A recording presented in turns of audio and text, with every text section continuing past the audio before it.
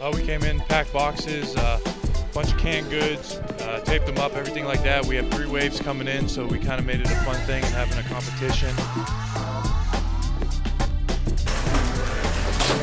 When I woke up this morning, this is what I wanted to do. We just came out here to help out the community at Mid-Ohio Food Bank. This is, I think, my second or third time coming, and it's just a competition to help see how many boxes we can get, and we won it today.